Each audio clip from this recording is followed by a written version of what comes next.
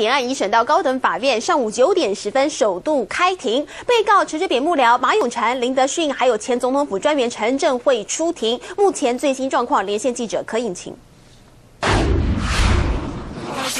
扁案一审到2审高等法院首次开庭，今日针对国务机要费的部分呢，是传唤陈水扁前后办公室主任马永成以及林德训。由于马永成呢是在这个议审的时候被重判20年，褫夺公权有10年，因此呢面对最重的刑期，马永成并没有做任何表示。而至于林德训呢，他是扁幕僚被判第2重的。而对于早上呢他来到这个高等法院开庭呢，也没有针对任何的表示。至于这个赶在最后上诉期限内提出上诉的这个前总统府专员，也是扁家的前大丈房陈镇慧呢，只是对于为何提上诉，我们问他为什么要提上诉呢？是不是担心财产被检方扣押？他只是微笑点头，一样是没有说任何一句话。而至于这个他们的之前的老板的陈水扁再度高院裁定羁押，有任何看法吗？所有的人都没有做任何表示。现场最新连线报道，时间交还棚内。